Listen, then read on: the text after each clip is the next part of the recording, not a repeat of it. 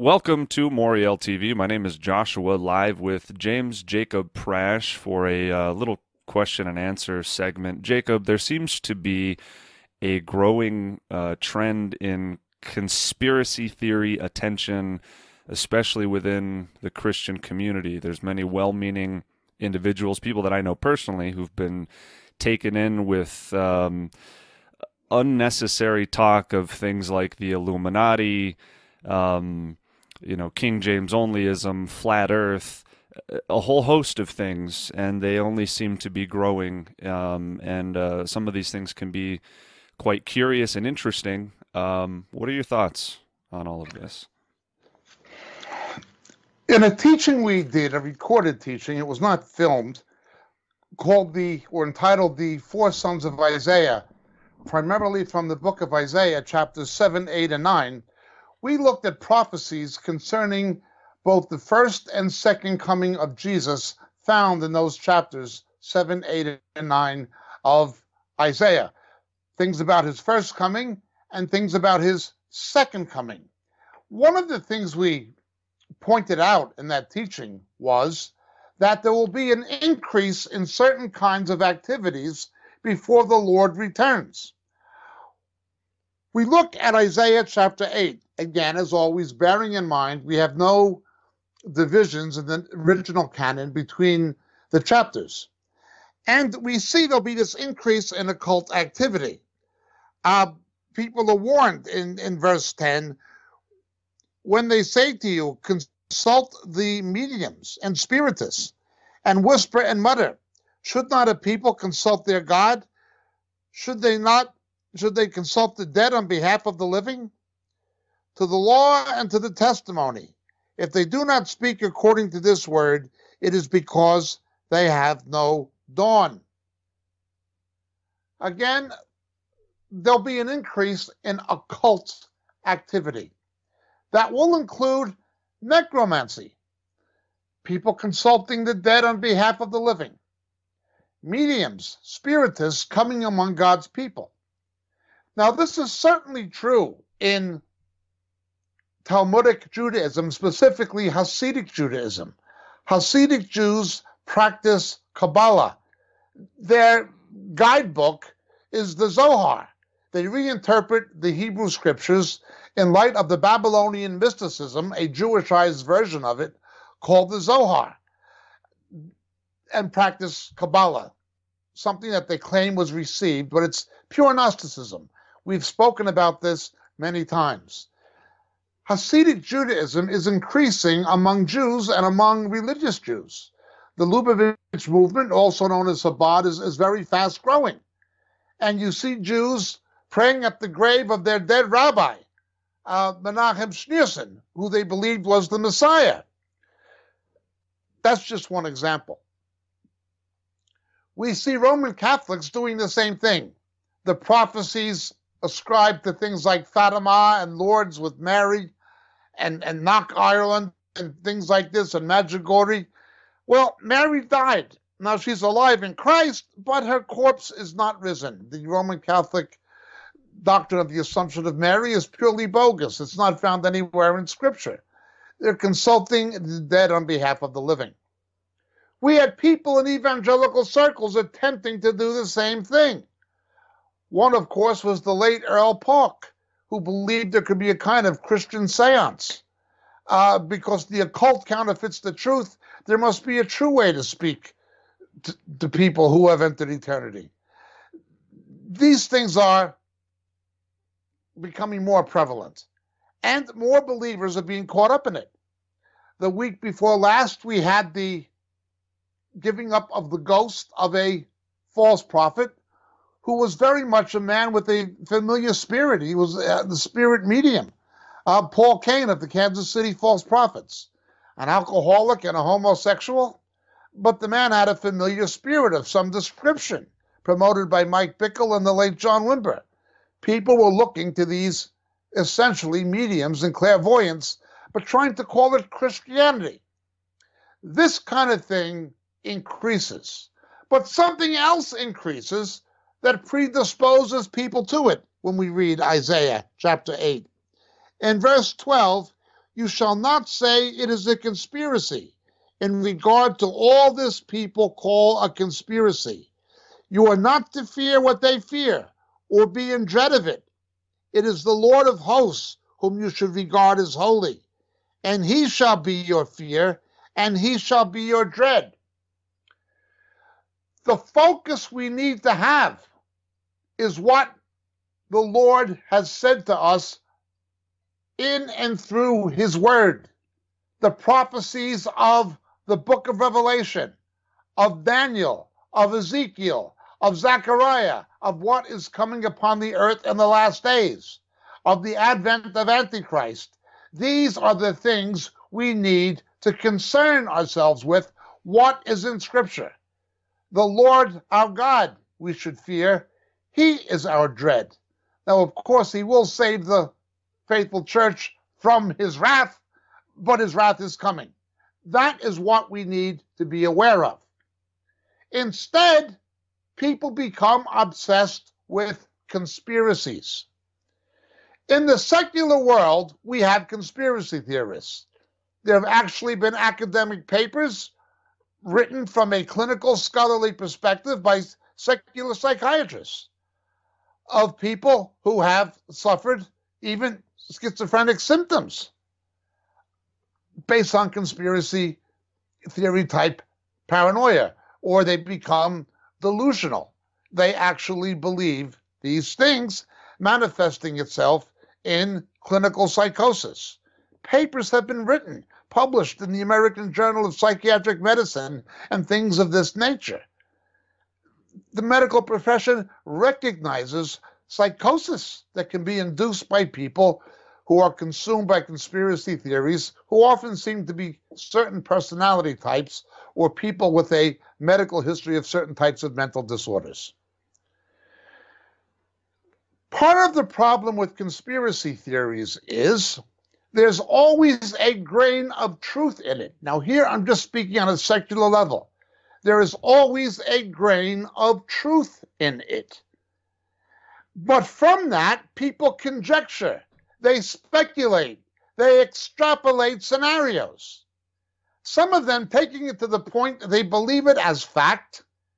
And if you don't believe it, in extreme cases, they'll think that makes you either naive, deceived, blasé, or even potentially part of the conspiracy yourself. It's quite frightening. You live in New Mexico, the American Southwest. In Nevada, New Mexico, there are places such as Area 51, where stealth technology for aircraft is developed and tested by the U.S. Air Force, U.S. Navy, the Pentagon. And if you get close enough to these places, you're going to find barbed wire, heat-seeking sensor devices, all kinds of laser monitoring and photographic monitoring, and warning signs that the use of force is permitted in the apprehension of trespassers. Keep out. People drive by and they see those signs. U.S. government property, keep out. Trespassers will be prosecuted. The use of force is allowed by federal statute, etc. It says this. And with the laser detectors, audio detectors, all kinds of monitoring cameras, electrified razor wire, what's going on in there? They're trying to hide something from us. Well, there's a grain of truth in it. The government does not want a lot of that information of what takes place in those R&D projects in the public domain for obvious reasons. There is that aircraft hangar with the vault underneath it in Ohio, near Dayton, where Senator Barry Goldwater, himself a pilot, was denied permission to enter by the U.S. Air Force Chief of Staff, Curtis Lee May, a fellow conservative. Why? There are true things.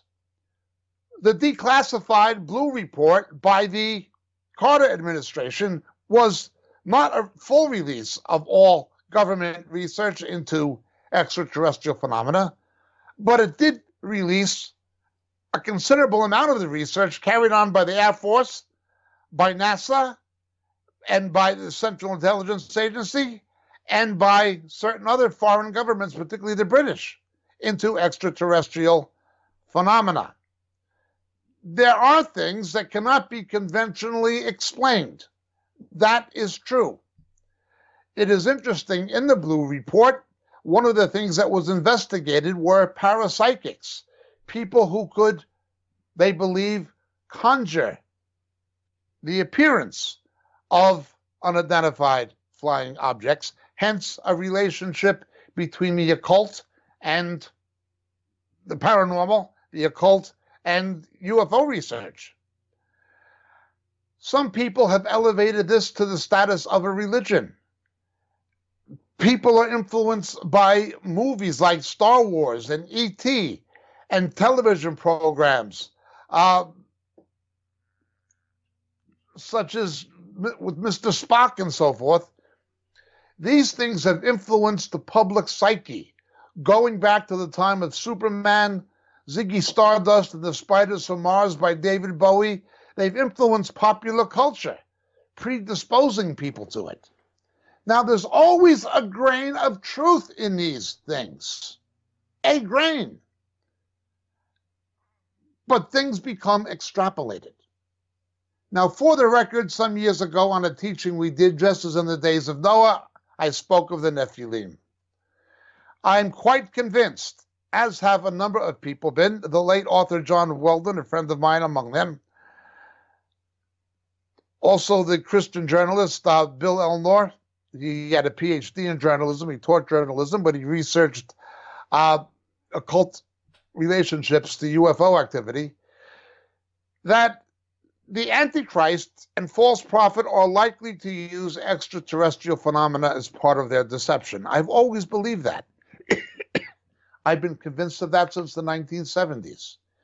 I've believed that, again, Superman and Buck Rogers and E.T. and Star Trek and these things have influenced the popular culture, predisposing people to it through the zeitgeist, the spirit of the age. There's a degree of truth in it, but people become obsessed with it, and they extrapolate all kinds of scenarios they treat as fact about Area 51 or about a lot of other things.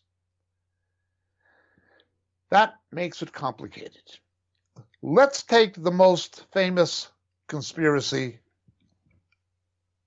perhaps in human history, certainly in modern history. Everybody knows Lee Harvey Oswald was in Russia and defected to Russia and was allowed to come back. And his wife was a Russian. Everybody knows that. That he was a left-wing political activist in support of Castro. Everybody knows that. Everybody knows that Jack Ruby, who killed him, was involved with organized crime. There was a connection between Sam Giacanti in Chicago and Marcelo in New Orleans. There were at least two major crime families who had the impetus to kill JFK. Why did the mafia want to silence Oswald? Everybody knows the CIA was cooperating with the mafia against Fidel Castro. Everybody knows that about Cuba. Everybody knows the FBI was aware of Oswald, and J. Edgar Hoover would have been greatly embarrassed publicly had it been known that the FBI had a tag on him just before he killed the president, and the FBI failed to prevent it. There were people who had a motive to keep it secret. Everybody knows that it politically advantaged Lyndon Baines Johnson to the White House, to the presidency. He probably could have not been elected. Otherwise, he never would have made it to the Oval Office. He was a corrupt president. Everybody knows these things are true. There are elements of truth in all these things. But if you were to go online, there are literally hundreds of conspiracy theories about the assassination of JFK and who did it, And was the mafia involved with the CIA? And did Lyndon Johnson know it? And, you know, to what degree was the FBI party to it? Or was it Castro and the communists? Did they try to cover it up with the Warren Report to prevent the war with Russia over it? Things like this. It goes on and on and on. Now, there are elements of truth in these things. That always becomes the problem. The first problem with conspiracy theories is they have elements of truth. But there's a difference between elements of truth and a comprehensive presentation, a definitive compendium of the truth. This is what happened. Now, that's in the secular world. That's among unsaved people. That's everything from Area 51 to the Kennedy assassination and other things. Let's look at the church. What happens when there are believers, saved Christians, or at least people who profess to be born-again believers, evangelical Christians, even churches, who become caught up in conspiracy theories and confuse conspiracy theories with discernment ministry and end-time prophecy? One of the kingpins in this was somebody, I believe, called John Todd back in the 70s. He claimed to be a descendant of the Puritans, and he had this whole hoodwinked version of what transpired in Salem, Massachusetts.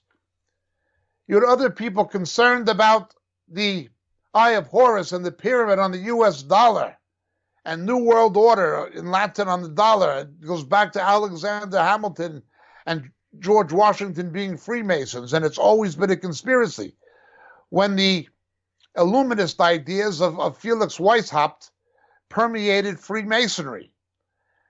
And there's a conspiracy of these secret Satanists in London and New York and Washington to bring Satan to power. Again, no saved Christian should be involved in Freemasonry. That is clear. Read the testimonies of 33rd and 32nd degree Masons. There's not many, but there's enough who've gotten saved. They will tell you it is theosophically Luciferian. You are taking a blood oath. They are calling God Gautu, the great architect of the universe. When people reach the holy ark of the third degree, the royal ark of the third degree, whatever they call it, and in Scotland it's the ancient rite. No Christian should be involved with this. It's permeated with the occult and superstition and blood oaths. It's clear no Christian should be involved with it. But when you take it further and say that there's a definite plan by the people in control of the Federal Reserve and the World Bank and the IMF to bring the Antichrist to power, now you're going beyond speculation.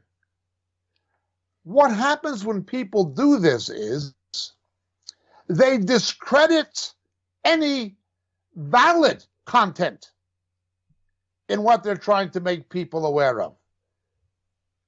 When they construct these scenarios, they discredit any elements of truth that are contained in their statements. Well, let's look at this. You are not to call a conspiracy all this people call a conspiracy. Don't fear what they fear. It's the Lord your God, whom you should regard as holy.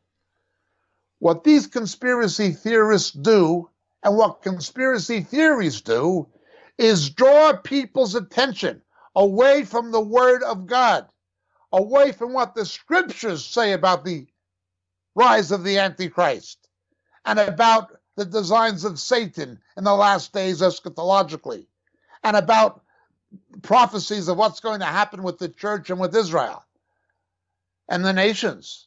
It draws people away from studying Daniel and Revelation and Zechariah and Ezekiel in exegetical context, having them obsessed with theories about the Illuminati or other such things. Now, it's fine to be aware of the history of Illuminism and Freemasonry, and for sure no Christian should be involved with it. Any saved Christian who's a Mason should leave. They should burn those occult books and aprons and have nothing to do with the Masonic Lodge. It should be renounced. That's clear. As with any other occult activity. But notice here, when Isaiah talks about the occult in verse 19, he prefaces it with conspiracies in verse 12. There's a relationship between the occult and conspiracy theories. No, the Lord is holy. Focus on him. Focus on the coming of Christ, Isaiah says. Now, this applies, of course, both to his first and second coming, but we're talking about his second coming. All you have is conspiracy theorists in the church. They are not conspicuously different in substance than the conspiracy theorists of the secular world who are obsessed with the Kennedy assassination or Area 51. Only they're calling it spiritual discernment and end-time prophecy. And they become consumed, even obsessed with it, at the expense of ignoring what the Word of God tells them to concentrate on, which is the Word of the Lord.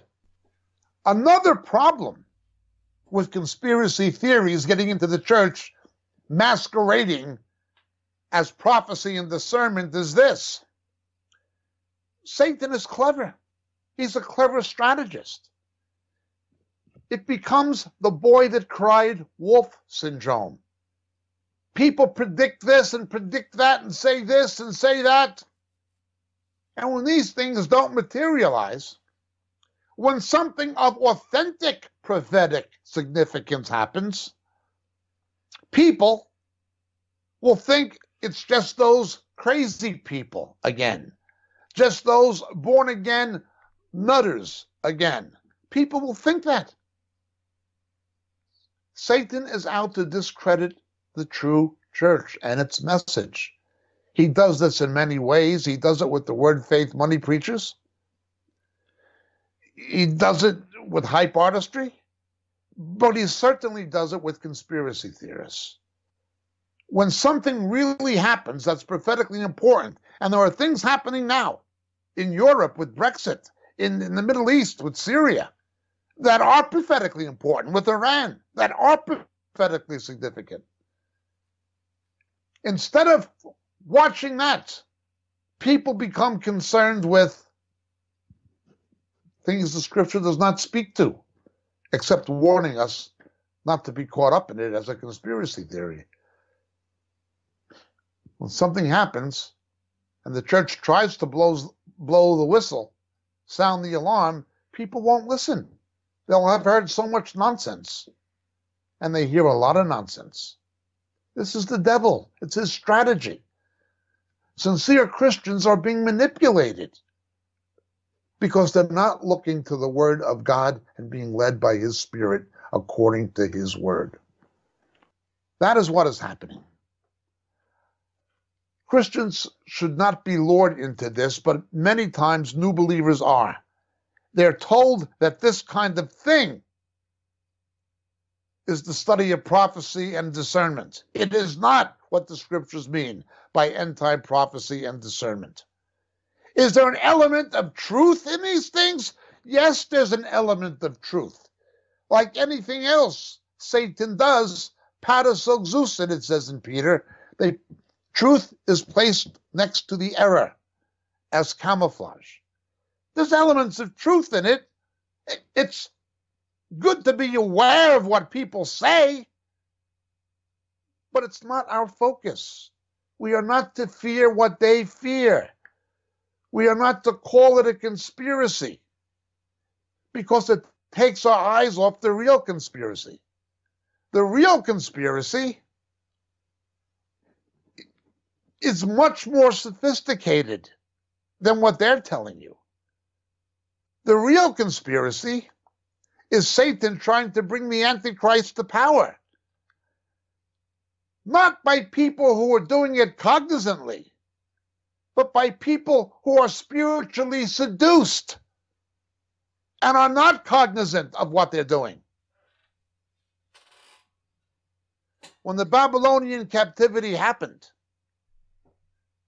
the false prophets and the corrupt Levitical priesthood who misled the nation in the days of Ezekiel and Jeremiah, they were not intentionally trying to bring the people to Babylon, but they were satanically manipulated into doing it.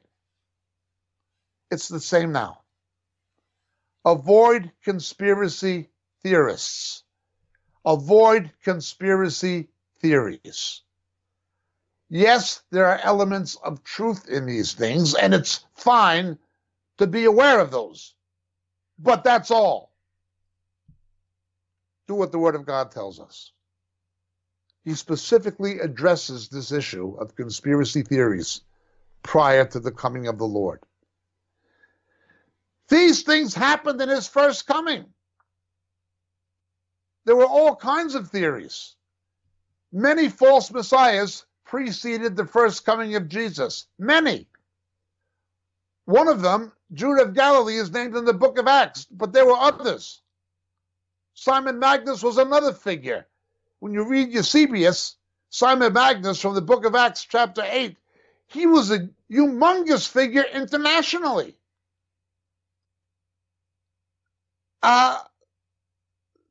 This kind of activity accompanied the first coming of Jesus, and it's accompanying his second coming as well.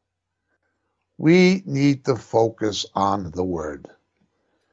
Do not call a conspiracy all those people call conspiracy. Do not fear what they fear. Fear the Lord. It is the Lord who is holy. We need to concentrate on him and what his word tells us about the last days and the coming of Jesus. My name is James Jacob Prasch. God bless you and thank you for listening.